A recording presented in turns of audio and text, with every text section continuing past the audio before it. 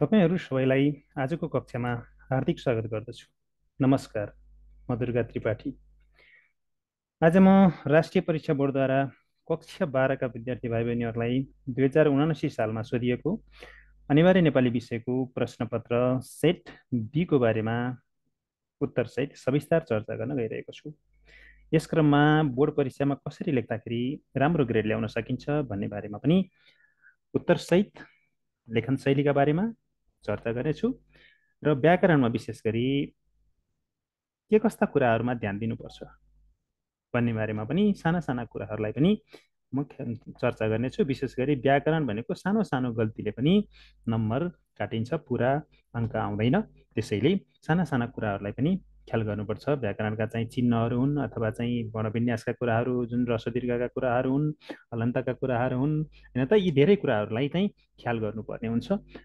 यो सही तरिकाले लेख्यो भने यो गणित जस्तो यानि कि म्याथ जस्तो ट्याक्क पुरा अङ्क आउँछ भने यदि हामीले यदि वर्णविन्यासका कुराहरूलाई ख्याल गरिएन, लेख्ने तरिका त खाका मोडल के हो त्यसलाई हामीले चाहिँ ख्याल गरिएन भने सानो सानो गल्तीले पनि नम्बर काटिन्छ। व्याकरण फेरि यस्तो चिज हो कि थोरै गल्ती भयो भने पनि मार्क्स काटिन्छ, कति पनि आउँदैन। त्यसैले सानो सानो कुराहरूलाई पनि ख्याल गर्नुपर्छ, वर्णविन्यासलाई ख्याल गर्नुपर्छ, लेख्य चिन्हहरूलाई ख्याल गर्नुपर्छ। ती आदि कुराहरूलाई पनि म चर्चा गर्नेछु। र यहाँ मैले यो मेरो नयाँ च्यानलको बारेमा पनि थोरै सङ्केत गरेँ। तपाईँहरूले यो @ नेपाली व्याकरण भन्ने यो मेरो नयाँ युट्युब च्यानल हो। यसलाई तपाईँहरूले युट्युबमा गएर नेपाली व्याकरण टाइप गर्नुभयो भने यो मेरो नयाँ च्यानल खुल्छ, आउँछ। यसलाई तपाईँहरूले सब्सक्राइब गरेर यो नयाँ च्यानललाई युट्युबमा दर्ता गर्नका लागि सहयोग गरिदिनु होला भन्ने कुरा पनि मैले जानकारी गराएँ र सँगसँगै सब्सक्राइब गर्नुहोस् भनेर अनुरोध पनि गरेँ। यहाँ चाहिँ तपाईँहरूलाई परीक्षासँग सम्बन्धित धेरै कुराहरू छन्। नेपाली व्याकरणका बारेमा सबै कुराहरू यहाँ राखेको छु मैले। नेपाली व्याकरणसँग सम्बन्धित यो विद्यालय स्तरको अथवा भनौँ 11-12 कलेज स्तरको सबैलाई समेट्ने गरी मैले चाहिँ नेपाली व्याकरणसँग सम्बन्धित सबै कुराहरू समेट्ने प्रयास गरेको छु। र सँगसँगै यहाँ चाहिँ बोर्ड परीक्षामा कक्षा 11 र कक्षा 12मा अध्ययनरत विद्यार्थी भाइ बहिनीहरूलाई जो चाहिँ अन्तिम परीक्षा बोर्ड परीक्षामा यानि अब यो राष्ट्रिय परीक्षा बोर्डले लिने परीक्षाको चाहिँ प्रश्नपत्रहरू, जुन चाहिँ अघिल्लो 79 सालको प्रश्नपत्र पनि र चाहिँ अब यो 2080 सालमा सोध्न सक्ने सम्भावित प्रश्नपत्र पनि र सँगसँगै मोडल प्रश्नहरू सबै हल गरेर राखेको छु, सोलुसनसहित राखेको छु। तपाईँहरूले यसलाई चाहिँ यो प्लेलिस्टमा, च्यानलको प्लेलिस्टमा गएर हेर्नुभयो भने कक्षा 11 का मोडल क्वेसनहरू, कक्षा 12 को मोडल क्वेसनहरू, राष्ट्रिय परीक्षा बोर्डद्वारा सोधिएका प्रश्नहरू, अघिल्लो साल सोधिएका प्रश्नहरू सबै हल गरेर राखेको छु।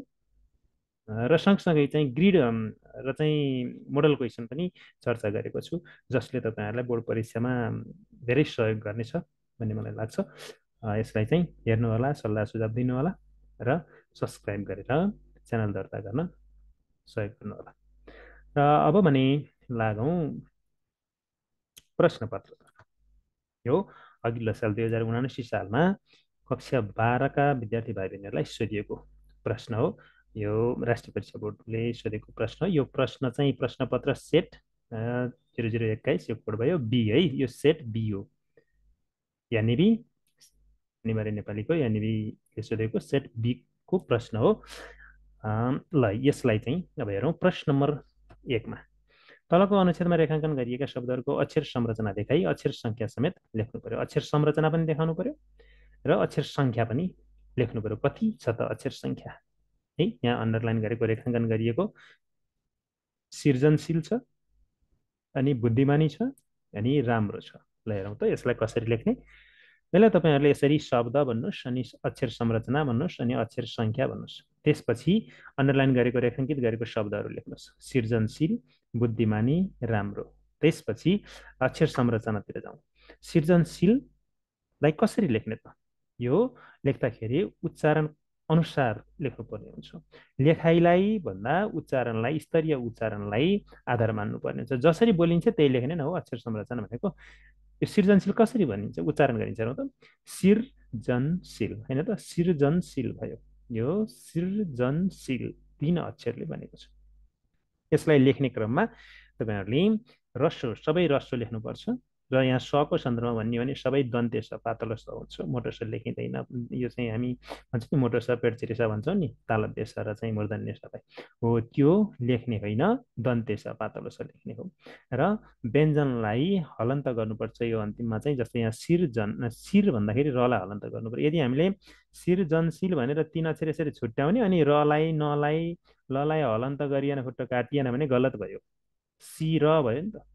जस्तो उच्चारण गरिन्छ त्यस्तै लेख्ने हो। शिर जन शिल त भनिन्न हामीले, शिर भनेपछि रलाई हलन्त शिर, अनि जन भनिन्छ जन भनिन्न, शिर जन, त्यसैले नमा पनि हलन्त, अनि शिल शिल भन्दाखेरि लमा पनि हलन्त हुन्छ।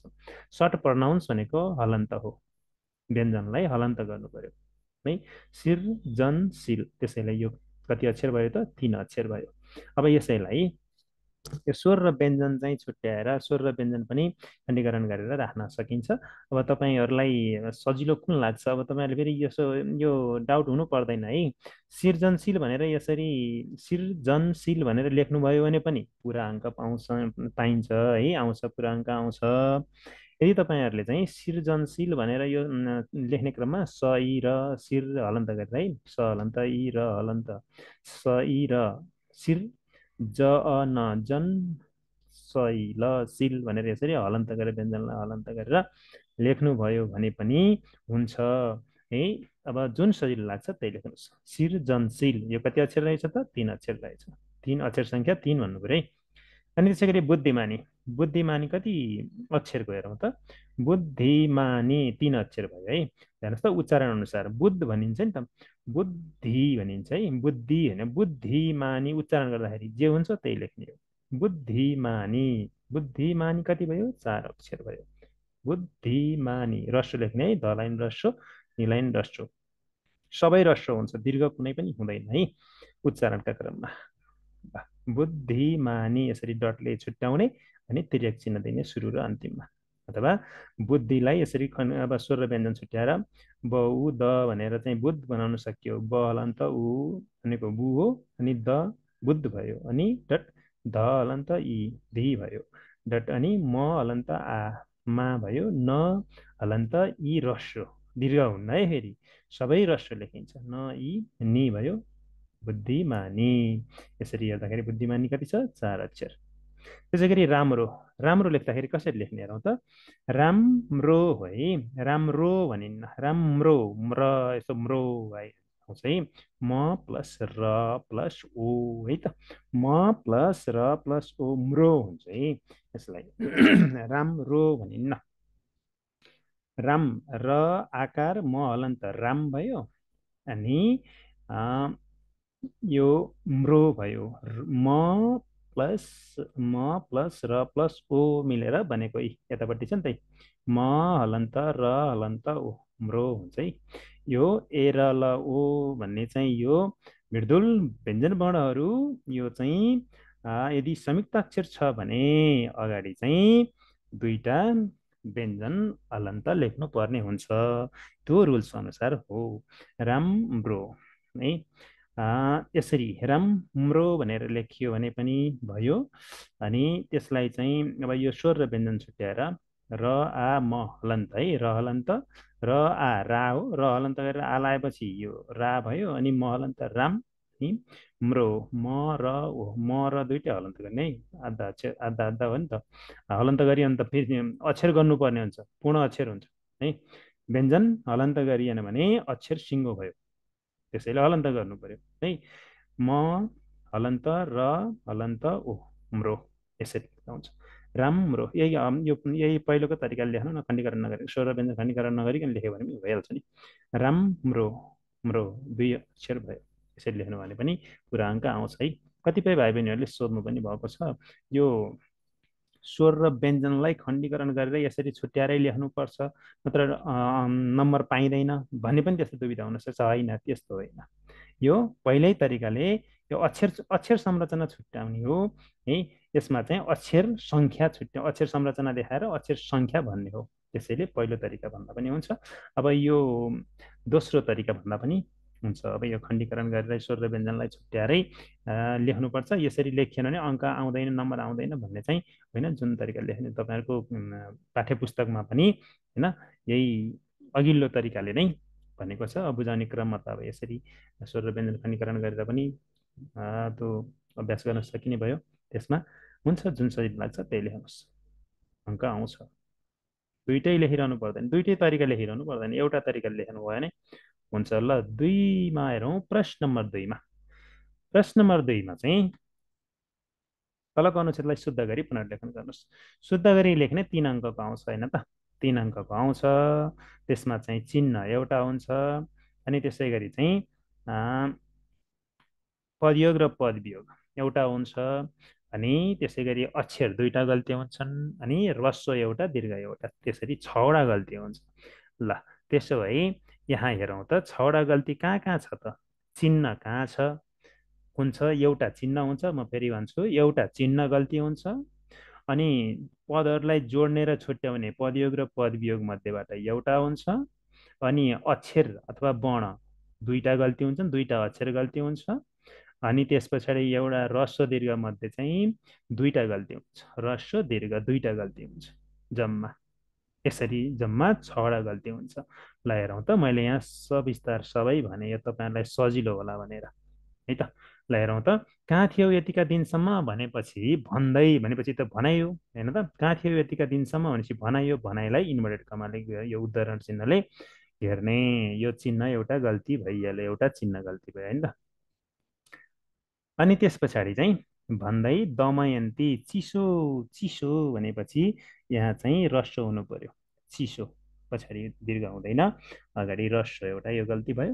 अनि ढुङ्गा माथि भनेपछि यो पदयोग गर्नु पर्यो है, अर्को गल्ती यहाँ भयो। यी पदयोग र पदवियोग मध्ये एउटा पदयोग गर्नु पर्यो है। यहाँ वियोग छ, पदवियोग छ, पदयोग गर्नु पर्यो। अनि आफ्नो मुखमा सूर्यको, सूर्य भनेपछि दीर्घ लेख्नु पर्यो, सु उकार दीर्घ हुने भयो नि त, सूर्य दीर्घ हुनु पर्यो। अनि सुनौलो प्रभाती किरणलाई, किरण होइन किरण, अण हुनु पर्यो है, एउटा अक्षर अण यहाँ नलेखेको छ, अण लेख्नु पर्यो, गल्ती एउटा भयो। सरी। अनि अनुभव, अनुभवमा चाहिँ यो भ व हो है, तत्सम शब्द ओ अनुभव हो, ओ लेख्ने हो, अर्को अक्षर यो भयो, गल्ती गर्दै जिउजिन भनेपछि 6वटा गल्ती आयो। ल हेर्नुहोस् त, एउटा चाहिँ चिन्ह गल्ती भयो, एउटा चाहिँ इन्भर्टेड कमाइमाथि चाहिँ उदाहरण चिन्ह है, भनाइलाई घेरियो। अनि अर्को चाहिँ पदयोग र पदवियोगमा चाहिँ पदयोग, पदयोग ढुङ्गामाथि पदयोग भयो, जुन ढुङ्गामाथि जोडियो है। अनि त्यस पछाडि अक्षर दुईटा गल्ती हुन्छ है, यो तपाईँले यही रुल्स ख्याल गर्नुपर्छ के है। एउटा चिन्ह गल्ती हुन्छ, एउटा शब्दलाई जोड्ने र छुट्याउने पदयोग र पदवियोग एउटा हुन्छ, अक्षर दुईटा गल्ती हुन्छ, ह्रस्व दीर्घ मात्र दुईटा गल्ती हुन्छ। ठ्याक्क त्यसरी ख्याल गर्नुभयो भने 6वटा गल्ती ट्याक्क मिलाउनुहुन्छ, 3 अङ्क आइहाल्यो होइन त। ल, अनि त्यसै गरी दुईटा अक्षर चाहिँ यो किरणमा अण लेख्नु पर्यो, अनुभव होइन भ उ हो, अनुभवमा ओ लेख्नु पर्यो एउटा। अनि सूर्यको चाहिँ सूर्य सु दीर्घ हुन्छ है होइन, उकार दीर्घ हुन्छ, दीर्घ उकार भयो। अनि चिसो चाहिँ माथि चिसो दीर्घ लेखेको छु होइन, यसलाई चाहिँ ह्रस्व इकार लेख्नु पर्यो, चिसो। यसरी ट्याक्क ख्याल गर्नुभयो भने 6वटा गल्ती हुँदो रहेछ। 6 ठाउँमा ट्याक्क सच्याएपछि 3 अङ्क प्राप्त गर्न सकिन्छ। यो मैले यो तपाईँहरूलाई यो जति यहाँ चाहिँ यो माथिको प्रश्नमा भएका गल्तीहरू यो यसरी आउँछ है भनेर तपाईँहरूलाई परीक्षामा ख्याल गर्न सजिलो होस्, प्र्याक्टिस गर्न सजिलो होस् भनेर यो मैले यसरी राखेको। परीक्षा त यो तपाईँले लेख्नुपर्ने कुरा त होइन, यहाँ चाहिँ 6 ठाउँ सच्याए भइहाल्यो होइन, 6 ठाउँमा सच्याए भइहाल्यो। एउटा चिन्ह सच्याउनुहोस्, एउटा जोड्ने र छुट्याउने पदयोग र पदयोग एउटा सच्याउनुहोस्, अनि दुईटा अक्षर कहाँ गल्ती छन् अक्षर सच्याउनुहोस्, अनि ह्रस्व दीर्घ चाहिँ कहाँ ह्रस्व र दीर्घ दुई ठाउँ कहाँ गल्ती छ ट्याक्क हेरेर सच्याउनुहोस्। त्यसपछि 6 ठाउँमा ट्याक्क मिलाएपछि 3 अङ्क आइहाल्यो। यसरी है। ल, प्रश्न नम्बर 3मा कुनै एक प्रश्नको उत्तर दिनुहोस्। क र ख मध्ये एउटा प्रश्नको उत्तर दिने हो, तपाईँले दुइटै गर्नु पर्दैन। कमा के सोध्छ? पारिभाषिक, एउटा पारिभाषिक शब्द र एउटा अनुप्रेरणात्मक शब्द पत्ता लगाएर तिनलाई वाक्य बनाउने, अर्थ खोल्ने गरी वाक्यमा प्रयोग गर्ने हो भने खमा चाहिँ एउटा उखान र एउटा टुक्का यो अनुच्छेदबाट पत्ता लगाएर त्यसलाई एक एकवटा वाक्य बनाउने। ल, कमा हेरौँ, एउटा पारिभाषिक शब्द, एउटा अनुप्रेरणात्मक शब्द। पारिभाषिक शब्द यहाँबाट चाहिँ कलकल गर्दै बग्ने नदी छङछङ गर्दै झर्ने सहराले सजिएको जलस्रोतको धनी भूपरिवेष्टित र विकासोन्मुख देश नेपाललाई विद्युतीकरण गरेर समृद्ध राष्ट्र बनाउन ऊर्जा खपतमा समेत ध्यान दिनु आवश्यक छ। मैले यहाँ पारिभाषिक शब्द चाहिँ भूपरिवेष्टित राखेँ है। भूपरिवेष्टित विद्युतीकरण अब यी जुन राख्दा पनि जुन आफूले ऊर्जा होइन त अब यो ठिक छ, मैले यहाँ भूपरिवेष्टित राखेँ। चारैतिरबाट अरू देशको भूमिले घेरिएको समुद्री मार्ग नभएको अर्थ यो हो भूपरिवेष्टितको। यो पारिभाषिक भनेको जसको जसलाई अर्थ्याउन परिभाषाको रूपमा चाहिँ धेरै शब्द प्रयोग गर्नुपर्छ र विभिन्न क्षेत्रका प्राविधिक क्षेत्रका शब्दहरूलाई पनि पारिभाषिक शब्दमा राखिन्छ है। अब यो तपाईँहरूले बुझ्नुपर्छ कि विज्ञान र प्रविधिसँग सम्बन्धित भएका अथवा चाहिँ वाणिज्य क्षेत्रसँग, सञ्चार क्षेत्रसँग, कानुन क्षेत्रसँग सम्बन्धित होइन, कृषि क्षेत्रसँग सम्बन्धित जुनसुकै पनि शब्दहरू त्यो चाहिँ पारिभाषिक अन्तर्गत पर्दछन्। पारिभाषिक शब्द प्राविधिक शब्द, पारिभाषिक शब्द अन्तर्गत नै प्राविधिक शब्दलाई समेटेको पाइन्छ। ल कुनै पनि समुद्री मार्ग नभएकाले कुनै पनि समुद्री मार्ग नभएकाले नेपाल भूपरिवेष्टित मुलुक हो भनेर यसरी मैले भूपरिवेष्टितलाई व्याख्या प्रयोग गरेँ। नेपाल भूपरिवेष्टित मुलुक हो मात्रै भन्दाखेरि पनि नम्बर दिनुपर्ने हुन्छ है। तथापि आज मैले स्पष्ट पार्नलाई कुनै पनि समुद्री मार्ग नभएकाले नेपाल भूपरिवेष्टित मुलुक हो भनेर यसरी लेखेँ। ठिक छ, यसरी हुन्छ, 1 नम्बर आइहाल्छ। अनुकरणात्मक शब्द कामको चाहिँ रीति तरिका नक्कल है त अनुकरणात्मक शब्द हेरौँ। कलकल बग्नु, अब यहाँ तपाईँहरूले कलकल बनाए पनि हुन्छ, छङछङ भन्ने अर्को पनि छ, छङछङ बनाए पनि हुन्छ। अब कम्तीमा पनि 2टा राख्छ है, 2टा पार्छ, 2टा मध्ये चाहिँ कम्तीमा 2टा पार्नुपर्छ। अब बढी 3टा 4वटा पनि हुन सक्छन्, नहुने होइन, कम्तीमा 2टा चाहिँ हुन्छ। र तपाईँहरूले कलकल र छङछङ गर्दै अब छङछङ गर्दै झर्ना भएको प्रसङ्ग ल्याए भयो, कलकल गर्दै अब नदीनाला बगेको भन्ने प्रसङ्ग ल्याए भयो। जस कलकल बग्नु है त। नेपालमा हिमाललाई मुहान बनाएर कलकल बग्ने नदीनालाहरू धेरै छन् भनेर यसरी ट्याक्क बनाउनु हो भने 1 नम्बर पाइन्छ। 1 नम्बर आउने गरी वाक्य बनाउनु पऱ्यो है, अर्थ खुल्नु पऱ्यो। अर्थ खुल्ने गरी ट्याक्क चाहिँ मिनिङफुल सेन्टेन्स बनाउनु पऱ्यो, अर्थयुक्त वाक्य बनाउनु पऱ्यो। कहिलेकाहीँ के पनि हुन्छ भने यो विद्यार्थी भाइ बहिनीहरूले जानी जानी सानो कुरालाई ख्याल नगर्दाखेरि गल्ती के भइदिन्छ भने कलकल भन्ने शब्द नआइदिने, पानी बगेको भनेर त्यसरी भने कलकल शब्दै आउनु पऱ्यो है। यो उखान र टुक्कामा बढी यो कता कता त्यस्तो कपी चेक गर्दाखेरि त्यस्तो पाउँछु मैले। उखान र टुक्कामा जो उखान र टुक्काको आशयको रूपमा चाहिँ वाक्य बन्ने तर उखान र टुक्का जुन हो त्यही नै वाक्यमा नआएको अवस्था पनि त्यस्तो भेट्छु मैले। यो खमा यहाँ त्यही भनेको छ क्या, हेरिहालौँ न ल। तलको अनुच्छेदबाट एउटा उखान र एउटा टुक्का पहिचान गरी तिनलाई एक एकवटा वाक्य बनाउने भनेको छ। यहाँ चाहिँ हेरौँ त। रात दिन पसिना काटेर भए पनि रमाले आफ्नो छोरो रमेशलाई सधैँ काँध हालिन्। हुने बिरुवाको चिल्लो पात भने हुने बिरुवाको चिल्लो पात भने चाहिँ एउटा है, हुने बिरुवाको चिल्लो पात यो उखान भयो भने चाहिँ उसले पनि सानैदेखि पढाइमा आफूलाई अब्बल साबित गर्दै सबैलाई मेक मार्यो। अकबरी सुनलाई कसिलाउनु पर्दैन त, राम्रो मान्छेलाई जाँचिरहनु पर्दैन। यस अकबरी सुनलाई कसिलाउनु पर्दैन भन्ने उखान भयो है। अकबरी सुन हुने बिरुवाको चिल्लो पात र अकबरी सुनलाई कसिलाउनु पर्दैन, 2टा उखान आयो है। यो अकबरी सुनलाई कसिलाउनु पर्दैन भन्ने आह्वानलाई पुष्टि गर्दै वार्षिक परीक्षामा उच्च अङ्क ल्याएर आफ्नी आमाको नाक ठाडो पार्न रमेश सफल भयो। नाक ठाडो पार्नु भन्ने पनि यो चाहिँ टुक्कामा आयो। ल यहाँ चाहिँ मैले कुन प्रयोग गरेँ त हेरौँ त। अब यो हुने बिरुवाको चिल्लो पात राखेँ अनि काँध हाल्नु राखेँ है। काँध हाल्नु एउटा भयो, अर्को नाक ठाडो पार्नु, 2टा त कम्तीमा दिन्छ नि, मैले अघि पनि भनेको थिएँ है। उखान र टुक्कामा पनि उखान पनि 2टा हुन्छ, टुक्का पनि 2टा हुन्छ, कम्तीमा 2टा पार्नै पर्छ कि है। ल त्यसो भए हेरौँ त। हुने बिरुवाको चिल्लो पात, ठुलो हुने लक्षण सानैमा देखिनु। हुने बिरुवाको चिल्लो पात भने चाहिँ महाकवि लक्ष्मीप्रसाद देवकोटाले 9 वर्षकै कलिलो उमेरमा उत्कृष्ट कविता लेखेका थिए यसरी लेख्ने है। अघि मैले भन्थेँ नि हुने बिरुवाको चिल्लो पात भने चाहिँ भनेर यो चाहिँ त्यो हुने बिरुवाको चिल्लो पात भन्ने नै राख्नुपर्छ है। ठुलो हुनेको लक्षण सानैमा देखिन्छ भन्ने तरिकाले यो चाहिँ आशय आउने तरिकाले चाहिँ वाक्य बनाउने, तर चाहिँ हुने बिरुवाको चिल्लो पात नै नराख्ने भयो भने हुँदैन भन्न खोजेको मैले। ठुलो हुनेको लक्षण सानैमा देखिन्छ भने जस्तै महाकवि लक्ष्मीप्रसाद देवकोटाले 9 वर्षको उमेरमा कविता लेखे भनेर यसरी भनेर भन नि त, यही आउनु पऱ्यो नि, हुने बिरुवाको चिल्लो पात भनेरै ल्याउनु पऱ्यो क्या। हुने बिरुवाको चिल्लो पात भने चाहिँ भन्नु पऱ्यो यसरी त। अब भने चाहिँ भनेर तरिकाले यो गयो भने सजिलो हुन्छ वाक्य बनाउन। हुने बिरुवाको चिल्लोपात भने चाहिँ महाकवि लक्ष्मीप्रसाद देवकोटाले 9 वर्षको कलिलो उमेरमा उत्कृष्ट कविता लेखेका थिए। काँध हाल्नु भनेको सहयोग गर्नु उक्साउनु हो है। हामीले कहिले पनि खराब प्रकृतिका काम गर्ने व्यक्ति र प्रवृत्तिलाई उक्साउनु हुँदैन, सहयोग गर्नु हुँदैन भने हो यसरी नलेख्न सुन्न खोजेको मैले। काँध हाल्नु नै आउनुपर्छ भन्नु खोजेको यो। हामीले कहिले पनि खराब प्रकृतिका काम गर्ने व्यक्ति र प्रवृत्तिलाई सहयोग गर्नु हुँदैन, उक्साउनु हुँदैन भनेर त भएन नि। त्यो सेन्स त आयो, तर वाक्यमा प्रयोग त भएन नि। वाक्य नै यो चाहिँ काँध हाल्नु भन्ने यही आउनु पर्यो नि, टुक्का यही आउनु पर्यो। त्यसैले हामीले कहिले पनि खराब प्रकृतिका काम गर्ने व्यक्ति र प्रवृत्तिलाई काँध हाल्नु हुँदैन भनेर लेख्यो भने ट्याक्क नम्बर आयो। यसरी लेख्नुहोस् पऱ्यो। एउटा गर्ने हो, कर ख मध्ये चाहिँ एउटा गर्नुहोस्।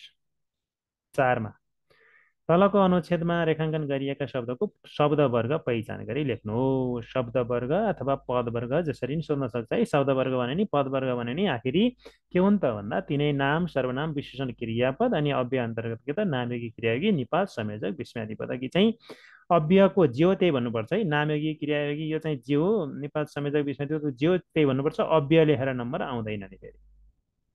र अर्को कुरा, नाम, सर्वनाम, विशेषण, क्रियापद यो 4वटा स्योर। नाम, सर्वनाम, विशेषण, क्रियापद 4वटा स्योर आउने भयो।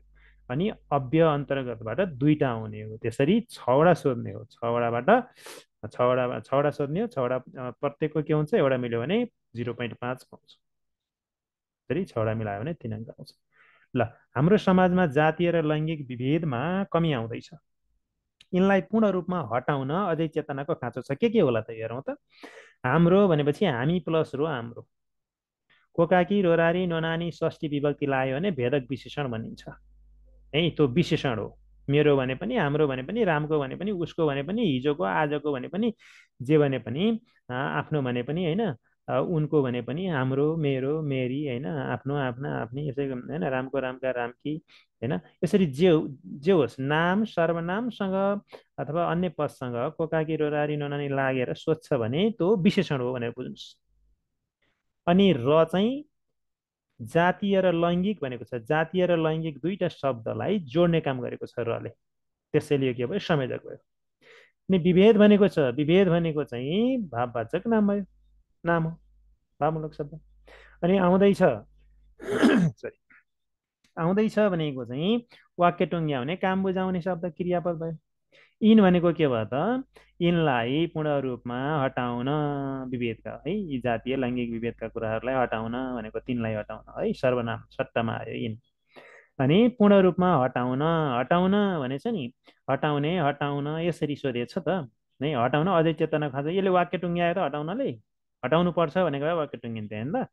हो, धातुबाट बने पनि वाक्य टुङ्ग्याएन भने त्यो क्रिया होइन। तपाईँलाई कति सजिलो छ हेर्नु त।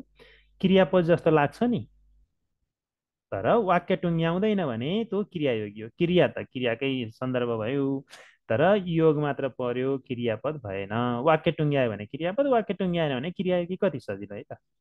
ल हेरौँ त। हाम्रो विशेषण भयो र संयोजक भयो। 2 पदलाई जोड्यो, जातीय र लैङ्गिकलाई जोड्यो, संयोजक भयो। अनि विभेद के भयो, नाम भयो।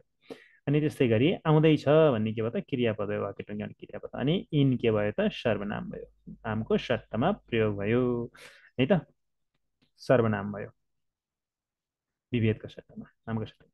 अनि त्यसै गरी चाहिँ इन सर्वनाम भयो। अनि हटाउन के भयो त, क्रियायोगी भयो। यसरी ट्याक्क लेख्नुहोस् है। तपाईँहरूले लेख्दाखेरि परीक्षामा शब्द भन्नुहोस्, शब्दवर्ग भन्नुहोस् है। शब्द अनि शब्दवर्ग। अनि शब्द भनेर चाहिँ जे अन्डरलाइन गरेर सोधेछ त्यो ठाडो लाइनमा सर लेख्नुहोस्। अनि शब्दवर्ग के हो त्यही लेख्नुहोस् है। ल, यो तरिकाले लेख्नुभयो भने ट्याक्क 3 अङ्क हुन्छ। ल, अब 5मा तलको अनुच्छेदबाट 2वटा तत्सम शब्द र 2वटा तद्भव शब्द पहिचान गरी लेख्नुहोस्। तत्सम शब्द र तद्भव शब्द है त। तत्सम शब्द भनेको संस्कृतको शब्द हो। संस्कृतको शब्द, संस्कृत भाषाबाट नेपाली भाषामा जस्ताको तस्तै आएका शब्दहरू तत्सम शब्द हुन्। त्यसो भए तत्सम शब्द पत्ता लगाउने पनि त त्यहाँ रुल्सहरू छ होइन त। रुल्सहरू के छ तपाईँहरूले हेर्नु होला नि। तत्सम, तद्भव र आगन्तुक शब्द छुट्याउने नियमहरू भनेर मैले बनाएको छु भिडियो। त्यसमा सविस्तार चर्चा गरेको छु। धेरै रुल्सहरू, ट्रिकहरू त्यहाँ भनेको छु है। त्यसमा चाहिँ तपाईँहरूले एकपटक चाहिँ नेपाली व्याकरणमा गएर हेर्नुभयो भने त्यहाँ चाहिँ स्पष्ट रूपमा मैले चर्चा गरेको छु। विभिन्न नियमहरू, धेरै नियम छन् है, 17वटा 20वटा कतिवटा नियमहरू बनाएको छु। ल त्यसै अब यहाँ हेर्दाखेरि के छ त तत्सम शब्दहरू के छ त तद्भव भनेको संस्कृतबाट रूप परिवर्तन भएर आएका शब्दहरू है तत्सम संस्कृतको शब्द हो जस्ता तस्तै आएको संस्कृतबाट नेपाली भाषामा आएको तद्भव भनेको रूप फेरिएर आएका शब्दहरू ल त्यसो भए यहाँ के छन् त हेरौँ त परिश्रम यो श्र आयो भने पनि तत्सम हुन्छ याद गर्नुहोस् है श्र आयो भने पनि श्र श्री यस्तो आयो भने पनि संयुक्त अक्षर त्यसरी भयो भने तत्सम हुन्छ अनि मोटो स आयो भने तत्सम हुन्छ मोटो स भन्छ नि तालव्य स मोटो स अनि के अरे पेट चिरे स होइन अनि त्यसै गरी छिय छिय त्र छिय अनि त्यसरी ज्ञ पनि त्र पनि हुन्छ तथापि अत्र कतिपय चाहिँ फेरि तद्भवीकरण पनि भइदिन्छ सङ्ख्यामा चाहिँ तद्भव भइदिन्छ त्यसै गरी चाहिँ अरू हेरौँ रूप है रूप रूप रूप भयो है अनि त्यसै गरी चाहिँ कृषक क्रि यो रिकार आयो भने पनि कृषक यो पनि तत्सम भयो अनि हर्ष भयो हर्ष पनि तत्सम भयो है धेरै छन् अब यो नियमहरू ख्याल गर्नुपर्छ है त तपाईँले लेख्नेमा दुईवटा त हो नि है परिश्रम लेखे पनि भयो अनि त्यसै गरी रूप लेखे पनि भयो अनि त्यसै गरी कृषक लेखे पनि भयो हर्ष लेखे पनि भयो ल हेरौँ त तत्सम शब्द परिश्रम र कृषक दुइटै हर्ष र रूप पनि मैले साइडमा लेखेको छु तद्भव शब्द संस्कृतबाट रूप फेरिएको आषाढबाट असार भनेको विशेष गरी महिनाका नामहरू सबै चाहिँ तत्समबाट चाहिँ रूप फेरिएर तद्भव भएर आएका छन् है धेरै जसो आषाढबाट असार भएको मार्ग शीर्षबाट मङ्सिर भएको पौषबाट पुष मार्ग माघ है यो सबै श्रावण श्रावण भाद्र होइन र यसरी चाहिँ संस्कृतबाट रूप फेरिएर आएका त्यस्ता शब्दहरू तद्भव शब्द हुन् आषाढबाट असार बन्यो मार्ग शीर्षबाट चाहिँ मङ्सिर बन्यो अनि त्यसै गरी धान्यबाट धान बनेको गृहबाट घर भनेको यहाँ चाहिँ दुईवटा पनि मैले साइडमा राखेको ल यसरी ट्याक्क दुईवटा मात्रै लेख्नुहोस् है तपाईँले दुईवटा यसरी परिश्रम र कृषक दशम तद्भव चाहिँ असार र मङ्सिर भन्नु न ट्याक्क 2 नम्बर पाइहाल्यो त्यो तत्सम तद्भव र आगन्तुक कसरी छुट्याउने भन्ने कुरा चाहिँ एकपटक हेर्नु होला @नेपाली व्याकरणमा गएर त्यहाँबाट थप क्लियर हुन्छ ल प्रश्न नम्बर 6मा कुनै एक प्रश्नको उत्तर दिनुहोस् यसमा चाहिँ क र ख मध्ये एउटा गर्ने हो कमा चाहिँ तलको अनुच्छेदबाट 3वटा उपसर्ग व्युत्पन्न शब्द र 3वटा प्रत्यय व्युत्पन्न शब्द पहिचान गरेर तिनको निर्माण प्रक्रिया उपसर्ग र प्रत्ययबाट बनेका शब्दहरू पत्ता लगाएर कसरी बनेको भनेर छुट्याउनु पर्यो कमा यही गर्दा पनि भयो होइन खमा गर्छु भन्यो भने खको चाहिँ 3वटा समास शब्द समस्त शब्द र 3वटा चाहिँ द्वित्व शब्द पत्ता लगाएर त्यो निर्माण प्रक्रिया देखाउनु पर्यो ल हेरौँ त म दुइटै यहाँ गर्छु परीक्षामा तपाईँहरूले एउटा गर्नुहोस् जुन सजिलो लाग्छ त्यही गर्नुहोस् ल हेरौँ है कमा उपसर्ग र प्रत्यय लागेर बनेका शब्दहरू हेरौँ त निर्माण संरक्षण प्रचार उपसर्ग लगाएर बनेका शब्दहरू हुन् यी कसरी बनेका हुन् भन्ने कुरा हेरौँ त अनि प्रत्ययमा चाहिँ प्राचीन ऐतिहासिक कर्तव्य ती 3टा राखेँ मैले 3टा हो गर्ने उपसर्ग उपसर्ग भनेको आधार पद शब्दको अगाडि लाग्ने सर्ग उपसर्ग भयो शब्दको पछाडि लाग्ने परसर्ग प्रत्यय हो हेरौँ त मान शब्द निर्माण संरक्षण र प्रचार 3टा शब्द दिएको छु मैले निर प्लस मान शब्दमा निर उपसर्ग लगाएपछि के भयो त निर्माण भयो त्यसै गरी रक्षण शब्दमा सम लगाउँदाखेरि उपसर्ग संरक्षण भयो चार शब्दमा आधार पदमा उपसर्ग लगाउँदा प्रचार भयो त्यसै गरी यतापट्टि प्राचीन शब्द कसरी भनेको त प्रत्यय प्राक प्लस इन प्राचीन हो यिन यो प्राचीन है यो दीर्घ इकार भएको हुनाले यी पनि दीर्घ गर्नु पर्यो यही कुरा ख्याल गर्नुपर्छ यस्तो सानो कुराहरू ख्याल गरे माथि यो चाहिँ यी दीर्घ बनाइएन भने प्राचीनमा यी दीर्घ बनाइएन भने गयो नम्बर गयो प्राचीन लेखेर पनि प्राक प्लस इन प्राचीन भनेर मिलाएको छ है तर हेऱ्यो यी दीर्घ भएन भने नम्बर पाइँदैन जस्तै यहाँ इतिहास प्लस इक ऐतिहासिक हुन्छ अनि हेऱ्यो इतिहासको इक प्रत्ययलाई यहाँ माथि दीर्घ गरियो भने बिग्रियो ल हेर्नुहोस् त ह्रस्व लेख्नु पर्यो अगाडिबाट छ इकार ह्रस्व गर्नु पर्यो पछाडिबाट इकार छ दीर्घ गर्नु पर्यो क्रि प्लस तव्य कर्तव्य भयो यसरी गरी अब यहाँ अरू पनि छन् मैले यहाँ चाहिँ ती 3वटा नै गरेँ जस्तै यहाँ चाहिँ यो सरकार प्लस यी सरकारी यो पनि भयो होइन भाव यी भावी यहाँ चाहिँ यी महत प्लस तो महत्व भू प्लस अन भाव यहाँ चाहिँ भवन छ होइन यो अगाडि गई भू प्लस अन भवन अनि सरकार प्लस यी सरकारी यसरी मैले 3टा अरू पनि यहाँ राखिदिएको छु जस तपाईँले यो तरिकाले लेख्नुपर्ने हुन्छ ती 3टा ट्याक्क लेख्यो भने 3 अङ्क प्राप्त गरिन्छ यसमा चाहिँ एउटा मिल्यो भने 0.5 हुन्छ है एउटा मिल्यो भने 0.5 हुन्छ एउटा बिग्रियो भने 0.5 माइनस भइहाल्यो है र यो तरिकाले ट्याक्क लेख्नुभयो भने 3 अङ्क नै प्राप्त गर्न सकिन्छ खमा तलको अनुच्छेदबाट 3वटा समस्त शब्द र 3वटा द्वित्व शब्द पत्ता लगाएर निर्माण प्रक्रिया लेख्नु पर्यो ल समस्त शब्द दुई वा दुईभन्दा बढी शब्दहरूको मेलबाट सिङ्गो शब्द बन्ने प्रक्रिया समास हो। त्यही समास प्रक्रियाबाट बनेका शब्दहरू समस्त शब्द हुन् भने शब्द दोहोरिएर अर्को नयाँ शब्द बन्ने प्रक्रिया नै द्वित्व शब्द हो। शब्द दोहोरिएर नयाँ शब्द बन्ने प्रक्रिया द्वित्व।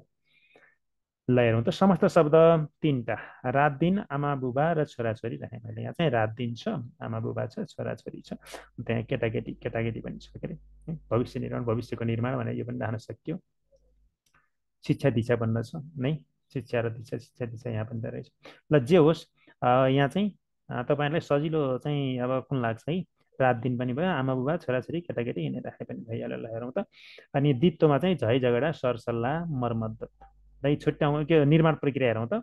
रात प्लस दिन रात दिन अव्ययी भाव समास आमा र बुबा द्वन्द्व समास। यो चाहिँ र राख्ने कि नराख्ने भन्ने कन्फ्युज हुनसक्छ, तपाईँहरूलाई मैले सजिलो तरिकाले भनिदिन्छु। यदि दुइटै शब्दको अर्थ प्रधान छ भने है आमा र बुबा भन्दाखेरि आमा र बुबा दुवैजनालाई भनेको, दुइटै व्यक्ति प्रमुख भयो त्यसैले र राखेको आमा र बुबा भनेर। अनि छोराछोरी भन्दा छोरा र छोरी दुइटैलाई भनेको हो त्यसैले छोरा र छोरी भन्नु पर्यो। रात दिन भनेर रात प्लस दिन भयो है, यसमा चाहिँ अव्ययी भाव भएको हुनाले नराखेको प्लस राखेको। अब यहाँ चाहिँ कर्मधार्यमा पनि त्यो सानीमा भन्दाखेरि सानी प्लस आमा हुन्छ, सानी र आमा हुँदैन, किनभने सानीमा भनेको चाहिँ एउटा व्यक्तिलाई बुझाएको। भान्दाई भन्छ नि, भानिज प्लस दाई हो, भानिज र दाई हुँदैन, किनभने भान्दाई भनेको एउटा व्यक्तिलाई भनेको हो। त्यसरी बुझ्नुहोस् तपाईँले, सजिलो हुन्छ परीक्षाको लागि है। दुइटै व्यक्तिलाई भनेको भने र राख्ने, दुइटै शब्द प्रधान छ आमा र बुबा होइन, दाजु र भाइ, दिदी र बहिनी, छोरा र छोरी होइन त, केटा र केटी, त्यस्तो अवस्थामा र राख्ने हो। यदि दुइटै शब्दको अर्थ प्रधान छैन, पछिल्लो शब्दको अर्थ मात्रै प्रधान छ भने र नराख्ने। चाहिँ भान्दाई भन्दाखेरि भानिज दाई भनेको, भानिज प्लस दाई भान्दाई एउटा व्यक्तिलाई भनेको नि त, दाईलाई पछिल्लो शब्दको अर्थ प्रधान हो नि, त्यसैले र नराख्ने भनेको। यो पनि तपाईँहरूले एकपटक समास र विग्रह यसो हेर्नु होला नि त है, @ नेपाली व्याकरणमा गएर है, मेरो नयाँ युट्युब च्यानल जुन चाहिँ @नेपाली व्याकरण छ त्यसमा गएर हेर्नुभयो भने क्लियर बुझ्नुहुन्छ तपाईँले। ल द्वित्व शब्द पनि तपाईँले हेर्न सक्नुहुन्छ @नेपाली व्याकरणमा। हेरौँ त। द्वित्व भनेको शब्द दोहोरिएर नयाँ शब्द भन्ने प्रक्रिया कसरी बनेको, झै झगडा भन्दा झगडा प्लस झगडा, झगडा शब्द दोहोरिएर झै झगडा बनेको। अनि सरसल्लाह भनेको सल्लाह प्लस सल्लाह सरसल्लाह भयो। मद्दत कसरी बनेको, मद्दत प्लस मद्दत मर्मद्दत यसरी बनेको हो। तपाईँले परीक्षामा पनि यसरी ट्याक्क द्वित्व शब्द लेख्नुहोस् अनि निर्माण प्रक्रिया भन्नुहोस्। यसरी चाहिँ शब्द दोहोरिएको शब्द ट्याक्क चाहिँ निर्माण प्रक्रिया कसरी हो त है, झगडा प्लस झगडा, सल्लाह प्लस सल्लाह, मद्दत प्लस मद्दत यसरी बनेको रहेछ है त। झगडा प्लस झगडा झै झगडा, सल्लाह प्लस सल्लाह सरसल्लाह, मद्दत प्लस मद्दत मर्मद्दत यसरी लेख्नुभयो भने ट्याक्क नम्बर आउँछ, पुरा नम्बर आउँछ 3 नम्बरमै। ल अब अर्को हेरौँ। यो चाहिँ मैले अगाडि सङ्केत गरिसकेको छु तपाईँलाई नै। यो मेरो नयाँ युट्युब च्यानल, तपाईँहरूले चाहिँ नेपाली व्याकरण है @नेपाली व्याकरण टाइप गर्नुभयो भने झप्प खुलिहाल्छ है त। तस्बिर उही नै छ, उही दुर्गा त्रिपाठीमा जुन छ त्यही नै हो तस्बिर, अहिले हेर्न सक्नुहुन्छ। र यसमा चाहिँ सबै व्याकरणहरू र चाहिँ यो बोर्ड परीक्षाका सबै प्रश्नहरू है, अघिल्लो साल सोधेका प्रश्नहरू, मोडल प्रश्नहरू सबै छन्, त्यहाँ गएर हेर्नुहोस् र चाहिँ सल्लाह सुझाव दिनुहोस्। विशेष गरी तपाईँहरूले मलाई सल्लाह सुझाव दिनु पर्यो अनि सब्सक्राइब गरेर च्यानल दर्ता गर्न सपोर्ट गर्नु पर्यो है त। त्यसको लागि म हार्दिक अनुरोध गर्दछु तपाईँहरूलाई। ल अब 7मा हेरौँ त। कुनै एक प्रश्नको उत्तर दिनुहोस्।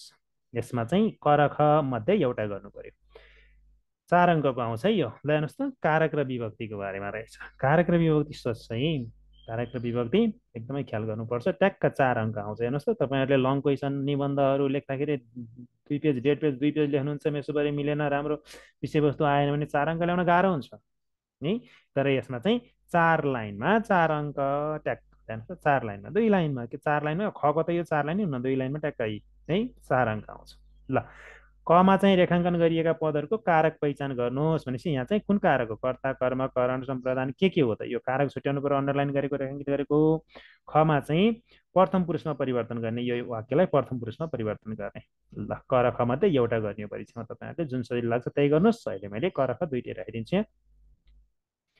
ल हेरौँ त। मैले बजारबाट भाइलाई एउटा कलम ल्याइदिएँ भनेपछि मैले यो कलम ल्याइदिने काम कसले गर्यो, मैले भनेपछि मैले के भयो त, म के भयो त, मैले कर्ता कारकको काम गर्ने है। यसरी शब्द लेख्नुहोस् अनि कारक लेख्नुहोस्। शब्द लेखेको ठाउँमा अन्डरलाइन गरेको जे छ रेखाङ्कित त्यो शब्द लेख्नुहोस् अनि कारक कुन कारक हो है, कर्ता कारक कर्म कारक के हो त, सत्र नाम लेख्ने है, कर्ता कारक।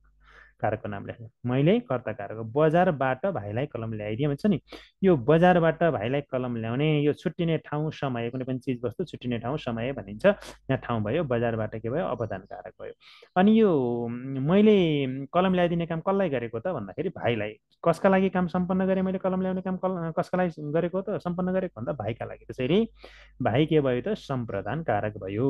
अनि त्यसै गरी अब अर्कोमा ऊ त्यस कलमले गृह कार्य गर्न थाल्यो। यो गृह कार्य गर्नका लागि भाइले प्रयोग गरेको साधन हतियार अथवा साधन चिज वस्तु, काम गर्नका लागि प्रयोग गरेको साधन चिज कलम हो। कलमले काम गरेको नि हो। काम गर्नका लागि, कुनै पनि काम गर्नका लागि प्रयोग गरिने साधन चिज वस्तु हतियार छ भने त्यसलाई करण भन्ने हो। करण कारक है, कलमले चाहिँ करण कारक हो है। गृह कार्य काम, गृह कार्य गर्ने काम छ नि, त्यो काम गर्नलाई कलम साधन प्रयोग गर्यो नि हो, त्यसैले कलम करण कारक हो। आमाले उसलाई खाजा खान बोलाउनु भयो भनेको छ। यो खाजा खाना बोलाउने काम कसको लागि गर्नुभएको छ आमाले भन्दाखेरि चाहिँ उसलाई।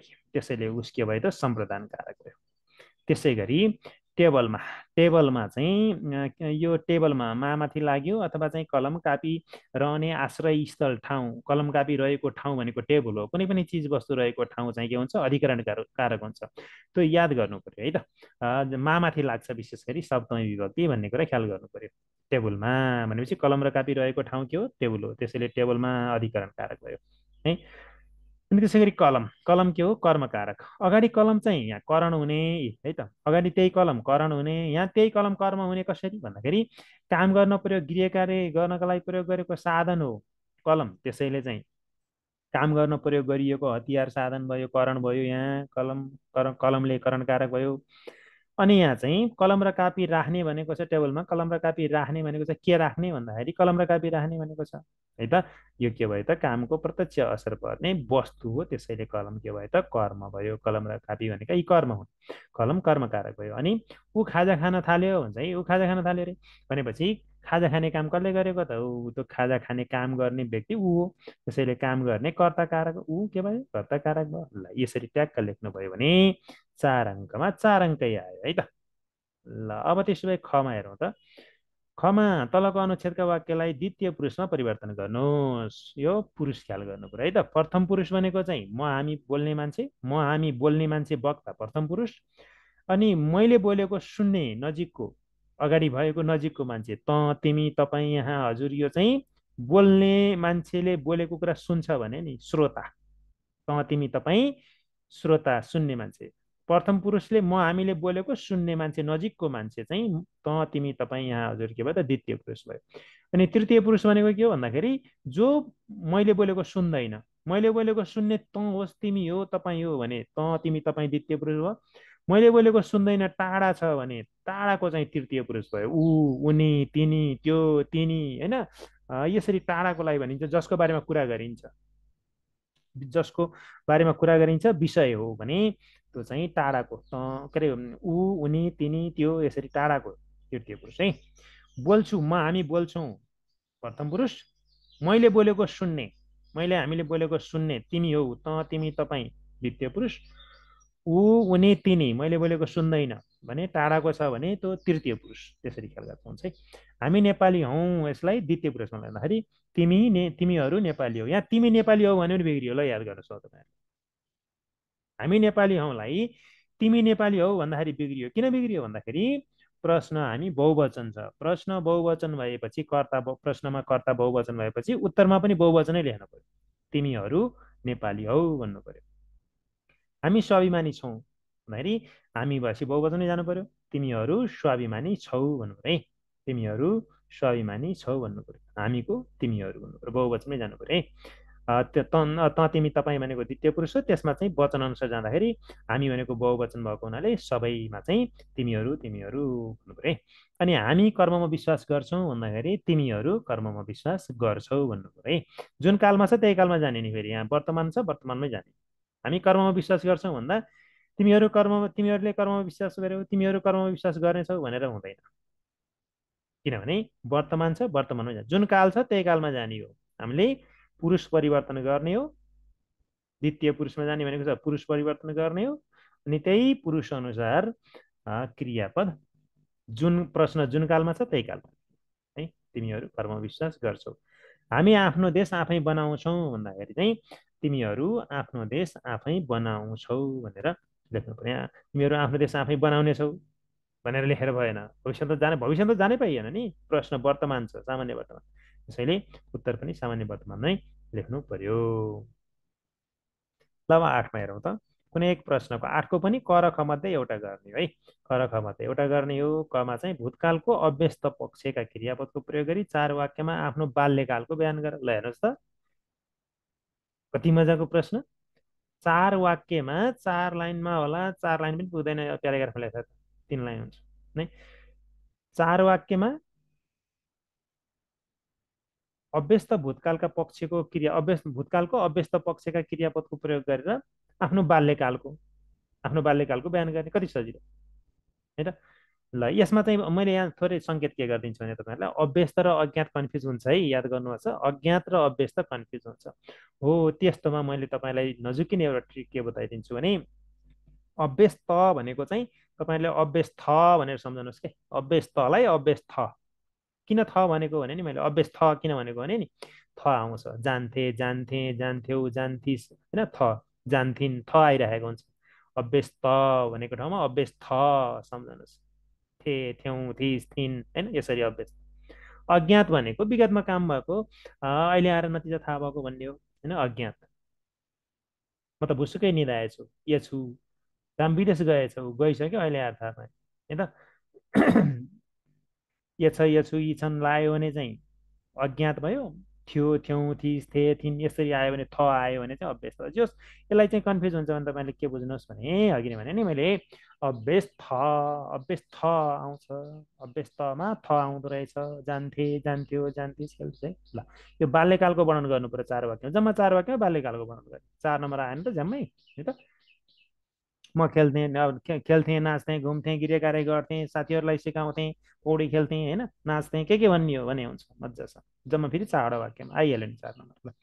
तलका वाक्यहरूलाई वाच्य परिवर्तन गरी पुनः लेखन गर्नु। हेर यसमा झुकिन सक्छ, तपाईँले याद गर्नुहोस्। वाच्य परिवर्तन गर्ने क्रममा यहाँ चाहिँ कर्तृवाच्यमा लैजानु पर्यो भने चाहिँ कर्ता अनुसार क्रियापद, कर्मवाच्यमा छ कर्मवाच्यमा लानुपर्ने अवस्था भयो भने कर्म अनुसार क्रियापद, र भाववाच्यको कुरा गर्ने भने भाववाच्य क्रियापद सधैँ एक वचन पुल्लिङ्ग तृतीय पुरुष हुन्छ। अब त्यो चाहिँ धातु प्लस इ लगाउने होइन, कर्तामा बाटाद्वारा कर्म र भावमा कर्तामा बाटाद्वारा लगाउने। कर्तृवाच्यमा चाहिँ कर्तामा बाटाद्वारा लाग्दैन, यही कुरा ख्याल गर्नुपर्ने। ल करखको मध्ये एउटा गर्ने हो। ल त्यसो भए यहाँ कको हेरौँ त। अभ्यस्त भूतकालका क्रियापदको प्रयोग गरेर 4 वाक्यमा आफ्नो बाल्यकाल। म बाल्यकालमा खुब मेहनत गरेर पढ्थेँ। अभ्यस्त भनेको के सम्झिने भनेको अभ्यस्त थे, थ्यौँ, थिस, थ सम्झिने भने होइन। म बाल्यकालमा खुब मेहनत गरेर पढ्थेँ। म सधैँ कक्षामा प्रथम हुन्थेँ। म विद्यालयका अतिरिक्त क्रियाकलापमा पनि सहभागी भएर पुरस्कार पाउँथेँ। अनि त्यसै गरी चाहिँ म साथीहरूको पढाइलाई पनि सघाउने प्रयास गर्दथेँ। यसरी पढ्थेँ, हुन्थेँ, पाउँथेँ, गर्दथेँ, यही हो क्रियापद सर हेर्ने हो। कर्तानुसार क्रियापद मिल्यो कि मिलेन, ट्याक्क मिल्यो, 4 अङ्क पाइहाल्यो। ल हेर्नुहोस् 3 लाइन छ है। तपाईँहरूले परीक्षा लेख्दा त यो त 2 लाइन होला त्यसो भए है।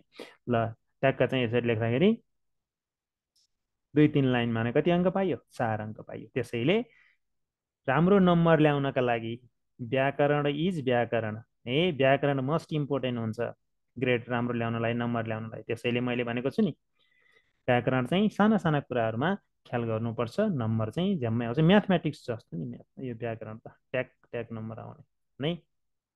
ल त्यसैले तपाईँले एकपटक चाहिँ @नेपाली व्याकरणमा गएर हेर्न सक्नुहुन्छ। सबै व्याकरण इक्जाम ओरिएन्टेड भएर त्यहाँ चाहिँ चर्चा गरेको छु मैले। खमा ल हेरौँ त, वाच्य परिवर्तन। वाच्यको पनि रुल्सहरू ख्याल गर्नुपर्छ है। वाच्य चाहिँ अलि रुल्स ख्याल गर्नुपर्ने हुन्छ। तपाईँले रुल्स हेर्नुहोस्। यसपालि दसैँमा घर गइयो, यी सबै चाहिँ गरियो, गइयो, घुमियो भनेपछि सबै के छन् त भन्दाखेरि यहाँ चाहिँ अब यो भाव र कर्मका वाक्य राखेर भाववाच्य र कर्मवाच्यका वाक्य छन् यहाँ। अब हामीले यी सबैलाई केमा लानु पर्यो भन्दाखेरि चाहिँ गइयो, लगाइयो, गरियो, घुमियो भन्ने यस्ता क्रियापद भएपछि धातु प्लस इ भएका क्रियापद छन् भने सबैलाई के गर्नु पर्यो? अब कर्तृवाच्यमा लानु पर्यो। ल कर्तृवाच्यमा लाँदाखेरि कर्ता अनुसार क्रियापद लेख्नुपर्छ कि होइन भन्नु त। कर्तृवाच्यमा कर्ता अनुसार क्रियापद लेख्नुपर्छ, कर्मवाच्यमा कर्म अनुसार क्रियापद लेख्नुपर्छ, भाववाच्यमा भाववाच्यमा भाव एक वचन पुल्लिङ्ग तृतीय पुरुषमा लेख्नुपर्छ, धातु प्लस इ अथवा कर्ता छ भने बाटाद्वारा भन्ने कुरा ख्याल गर्नु पर्यो। कर्म र भावमा चाहिँ बाटाद्वारा लगाइन्छ कर्तामा, कर्तृवाच्यमा बाटाद्वारा लाग्दैन, कर्तामा कर्तामा बाटाद्वारा लाग्दैन। अनि यहाँ कर्तृवाच्यमा लानु पर्ने भयो चारवटै है, तर यहाँ कर्ता कुनैमा नि छैन भनेपछि कर्तृवाच्यमा अब के गर्ने भन्दाखेरि आफैले एउटा काल्पनिक कर्ता राख्ने, आफैले कर्ता राख्ने र त्यही कर्ता अनुसार क्रियापद लेख्ने। ल हेर्नुहोस् है त, यसपालि दसैँमा घर गइयो भन्दाखेरि हामी राखेँ मैले, हामी यसपालि दसैँमा घर गयौँ। र यहाँ अर्को कुरा याद गर्नुपर्छ, यो वाच्य परिवर्तन गर्दाखेरि जुन कालमा छ त्यही कालमा जाने, सबै यहाँ कुनमा छ भूतमा छ भनेपछि सामान्य भूतमा, सामान्य भूत भएपछि सबै उत्तर पनि सामान्य भूतमा लेख्नु पर्यो। हामी यसपालि दसैँमा घर गयौँ, गइयोलाई गयौँ बनाइयो है, हामी राखियो, हामी अनुसार गयौँ, हामी यसपालि दसैँमा घर गयौँ। हामीले अनि आमा बाबु के आमा बुबाको हातबाट टिका लगाइयो भनेको छ, टिका लगाइयो कर्म है त, हामीले आमा बुबाको हातबाट टिका लगायौँ भन्नु पर्यो। कर्तृवाच्यमा कर्ता छैन भने हामी कर्ता राखियो, हामीले आमा बाबुको हातबाट टिका लगायौँ, लगाइएको लगायौँ, सबै सामान्य भूत छ, सामान्य भूत जाने है। पुराना साथीहरूसँग भेटघाट गरियो, हामीले पुराना साथीहरूसँग भेटघाट गऱ्यौँ। उनीहरूसँग मिलेर गाउँ घुमियो, हामी उनीहरूसँग मिलेर गाउँ घुम्यौँ भनेर यसरी ट्याक्क लेखियो भने कर्ता अनुसार कर्ता थपियो, कर्ता छैन कर्ता थपियो, कर्ता अनुसार क्रियापद लेखियो। र यो चाहिँ प्रश्न जुन काल छ त्यही कालमा जाँदाखेरि सामान्य भूत छ, सामान्य भूतमा गइयो, कर्ता अनुसार क्रियापद लेख्यो, ट्याक्क मिल्यो, 4 नम्बर आयो। 2 लाइनमा 4 नम्बर आयो। ल हेर्नुहोस् है त। ल त्यसै गरी अर्को प्रश्न नम्बर 9मा कुनै एक प्रश्नको उत्तर दिने है। कमा के छ, तलका वाक्यहरूलाई एउटै वाक्यमा संश्लेषण गर्नुहोस्। वाक्य संश्लेषण र विश्लेषण, कन्फ्युज हुनु हुँदैन है। एउटै वाक्यमा संश्लेषण गर्ने भनेपछि यहाँ चाहिँ 4वटा वाक्य छ, 4वटा वाक्यलाई एउटा वाक्य बनाउनु पर्यो, 4वटा वाक्यलाई एउटा वाक्य बनाउनु पर्यो। कसरी बनाउने हो भन्दा क्रियापदलाई असमापिका क्रियापद, यहाँ समापिका क्रियापद छ, वाक्य टुङ्ग्याउने क्रियापद छ नि, यसलाई असमापिका बनाउने, आवश्यकता अनुसार संयोजक राख्न पनि सकिन्छ। र कर्ता अनुसार चाहिँ छ भने कर्ता चाहिँ पटक पटक दोहोऱ्याउने होइन, सुरुमा कर्ता लेखेर अनि त्यही अनुसार चाहिँ लेख्नुपर्छ। क्रियापदलाई चाहिँ असमापिका बनाउने, आवश्यकता अनुसार संयोजक राख्न सकिन्छ। यसमा संयोजक ठाउँ ठाउँमा राख्नु हुँदैन, एउटासम्म राख्न सकिन्छ। यो 4वटा वाक्यमा त्यस्तो धेरै संयोजक राख्नुहुन्न। र अर्को चाहिँ खमा चाहिँ तलका वाक्यलाई प्रत्यक्ष कथन, यहाँ अप्रत्यक्ष कथन छ, यसलाई चाहिँ प्रत्यक्ष कथन लगाउनु। यहाँ इन्डाइरेक्ट स्पिच छ, इन्डाइरेक्ट स्पिचलाई डाइरेक्ट स्पिचमा लैजानु पर्यो। ल यो क र ख मध्ये परीक्षामा एउटा गर्ने हो तपाईँहरूले, अहिले मैले यहाँ चाहिँ क र ख दुवै राखिदिन्छु, जुन सजिलो लाग्छ त्यही गर्ने परीक्षामा। ल हेरौँ त, अब एउटै वाक्यमा संश्लेषण गर्ने है त। तराईमा प्रशस्त मात्रामा अन्नबाली उब्जन्छ, तराईको माटो ज्यादै उर्वर छ, तराईमा सिँचाइको उचित व्यवस्था छ, तराईलाई नेपालको अन्नको भण्डार नै मानिन्छ। ल यसलाई अब तराईको बारेमा रहेछ, यसलाई एउटै वाक्य बनाउनु पर्यो। अब यो तराईको चाहिँ माटो उर्वर भएको अनि सिँचाइको व्यवस्था भएकाले धेरै अन्नबाली उब्जन्छ, त्यसैले तराईलाई अन्नको भण्डार मानिन्छ भन्ने तरिकाले जानु पर्यो। ल हेरौँ उत्तर, तराईमा सिँचाइको उचित व्यवस्था हुनुका साथै माटो पनि ज्यादै उर्वर भएकाले प्रशस्त मात्रामा अन्नबाली उब्जन्छ, त्यसैले तराईलाई नेपालको अन्नको भण्डार नै मानिन्छ भनेर यसरी ठ्याक्कै एउटा वाक्य बनाउने। वाक्यसँग धेरै वाक्यलाई एउटा बनाउने वाक्य संश्लेषण, एउटा वाक्यलाई चाहिँ धेरै वाक्यमा टुक्र्याउने वाक्य विश्लेषण, त्यो कुरा याद गर्नुपर्ने हुन्छ। ल अब अर्को चाहिँ खमा, खको के छ, तलका वाक्यलाई अप्रत्यक्ष कथन प्रत्यक्ष कथनमा परिवर्तन गर्ने। यहाँ अप्रत्यक्ष छ, अप्रत्यक्षमा लैजाने। ल हेरौँ कसरी। उमेशले आज आफू विद्यालय नजाने कुरा बतायो भनेको छ नि, अब यसलाई भनाइ इन्भर्टेड कमा राखेर भनाइमा लैजानु पर्यो। उमेशले भन्यो आज म विद्यालय जान्न, उमेशले भन्यो भनेपछि निर्देशक चिन्ह अनि इन्भर्टेड कमा सुरु गरेर इन्भर्टेड कमाभित्र भनाइलाई राख्नु पर्यो। आज म विद्यालय जान्न भने पूर्ण विराम अनि त्यसपछि इन्भर्टेड कमा, यानि कि उद्धरण चिन्ह बन्द गर्ने। कतिपय यो चाहिँ ख्याल नगरेर भाइ बहिनीहरूले यो के देख्छु मैले गल्ती भने, आज म विद्यालय जान्न भने अनि इन्भर्टेड क्लोज गरेर पछाडि लगेर पूर्णविराम राखेको पाइन्छ। त्यसो होइन, पहिला पूर्णविराम चिन्ह, यो वाक्य सेन्टेन्स क्लोज गरिदिनु पऱ्यो क्या, पहिला चिन्ह राखेर पूर्णविराम राख्ने कि प्रश्नवाचक राख्ने कि, त्यो त डब्लुएच क्वेसन कहाँ कहिले किन कसरी छ भने प्रश्नवाचक राख्नु पऱ्यो होइन। जे होस् चिन्ह राखेर वाक्य टुङ्ग्याएपछि अनि बल्ल अन्तिममा इन्भर्टेड कमा क्लोज गरिदिने। त्यसै गरी अर्को, आमाले उमेशलाई विद्यालय नजानुका कारण सोध्नुभयो भनेको छ। आमाले भन्नुभयो तिमी विद्यालय किन जान्नौ भनेर, किन जान्नौ भनेपछि प्रश्न राख्नुभयो, प्रश्नवाचक चिन्ह अनि इन्भर्टेड कमा क्लोज। अनि अर्को, उमेशले आफूलाई सन्चो नभएको कुरा आमालाई बतायो भनेको छ। यहाँ चाहिँ उमेशले भन्यो मलाई सन्चो छैन, यो यहाँ आज राख्नलाई चाहिँ यहाँ सुरुमा आज छ, अरूमा आज नभएको हुनाले आज नराखेको, आज भएको भए आज राख्न सकिन्थ्यो है। उमेशले भन्यो आज मलाई सन्चो छैन भनेर राख्न सकिन्थ्यो, यहाँ यो वाक्यमा पनि आज भएको भए यो आज त्यहाँ नभएको हुनाले दोहोऱ्याइरहनु पर्दैन। माथि माथि पहिलो वाक्यमा भएको हुनाले चाहिँ आज म विद्यालय जान्न भने लेखियो, यो अरू वाक्यमा नभएको हुनाले दोहोऱ्याइरहनु पर्दैन। अनि अर्को चाहिँ उमेशले भन्यो मलाई सन्चो छैन है त भइहाल्यो। अनि आमाले उमेशलाई घरमै बसेर आराम गर्ने सल्लाह दिनुभयो भन्छ। आमाले भन्नुभयो घरमै बसेर आराम गर भनेर। यसरी भनाइलाई इन्भर्टेड कमाले क्लोज गरिदिने है त। इन्भर्टेड कमा छ कसैको भनाइलाई जस्ताको जस्तै राखिन्छ। यो चाहिँ के भयो त भन्दा प्रत्यक्ष डाइरेक्ट स्पिच भयो, डाइरेक्ट स्पिच।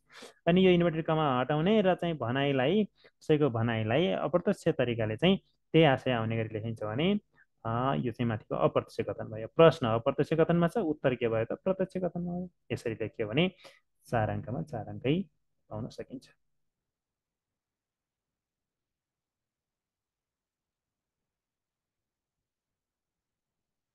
ल त भाइ बहिनीहरू, आजलाई यति नै भयो। अर्को कक्षामा थप यस्तै महत्त्वपूर्ण विषयवस्तु लिएर म उपस्थित हुने नै छु। धन्यवाद।